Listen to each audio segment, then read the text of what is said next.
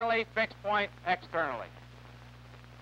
The second, floating point both internally and externally. And the third, integer both internally and externally.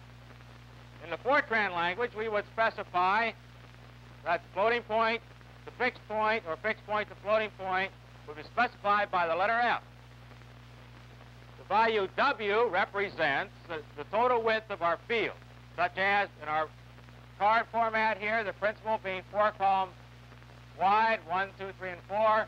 The letter W would specify 4.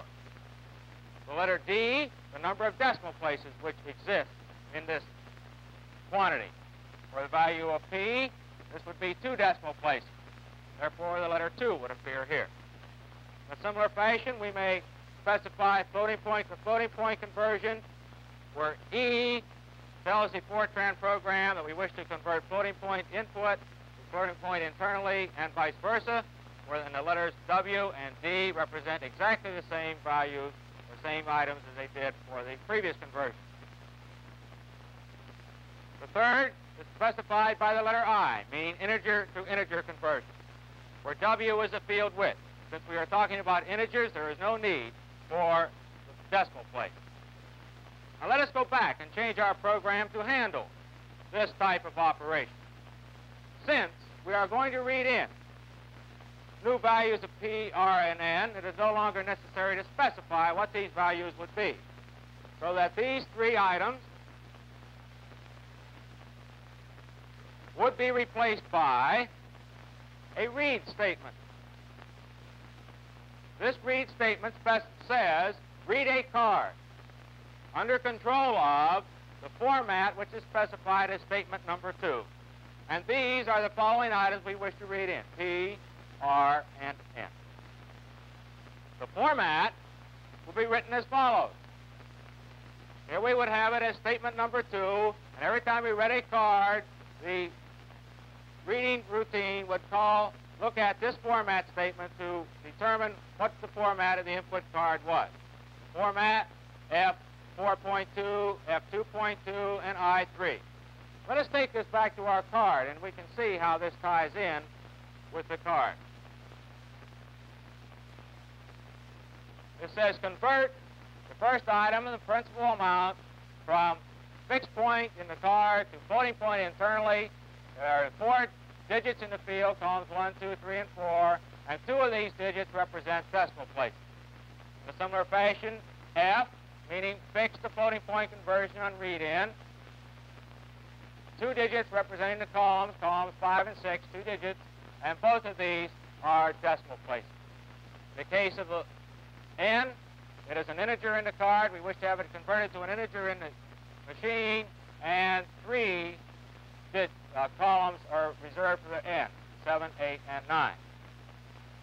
Thus, the format statement ties in directly with the format of the card.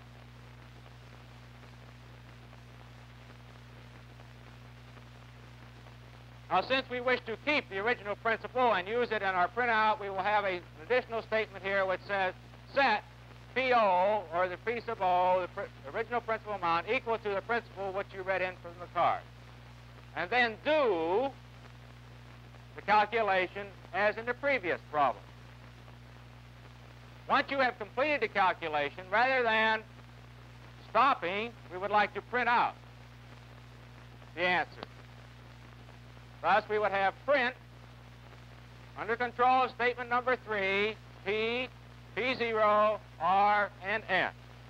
And statement number 3 would be the format we wish for printout. This would say reserve 11 type wheels on the 407 for the output for P, and place 2 decimal points, or 2 decimal places in that quantity. The same for PO. We want 7 positions in output with 2 decimal places. R, 5 positions, and this includes the spacing between the various items with 2 decimal places, and N, 5 digits, all integers. Where originally we had 3 digits, we now have 5 digits, since we want to provide 2 blank spaces between R and N on the printed report.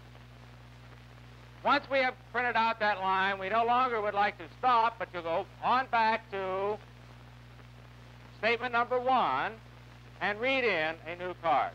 Thus, in the Fortran language, we have a go-to statement, which specifies go to statement number 1.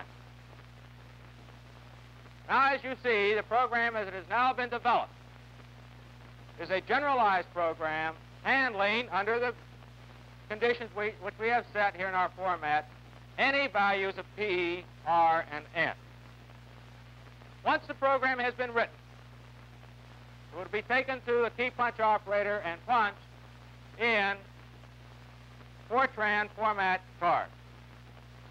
These cards will then be taken down to the machine and placed in the reader on the machine.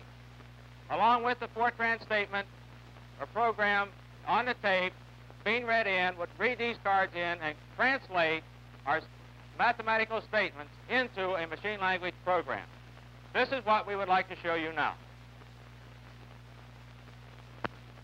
Fortran system tape containing 29,000 instructions has been placed on the tape drive and is ready for operation. The start key is depressed. You will see the first part of the Fortran program read in. Following the reading in of the first part of the Fortran program, the card reader begins, calling in our program which we wrote. Then the translation takes place. Following the translation, our machine language program is punched out from the card punch.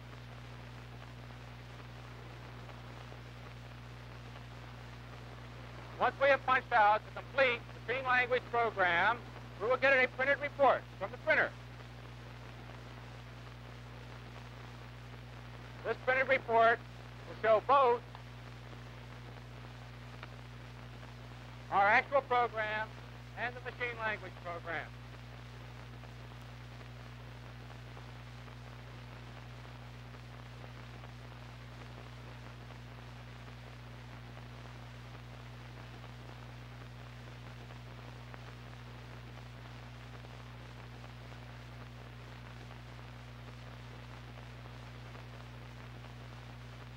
Once the machine language printer is through, we get our machine language program in punch card form, which I'm showing you here. This program will now be placed back into the machine for running our program. The printed listing, which you see here, is the actual machine language program written in symbolic form. Our first printout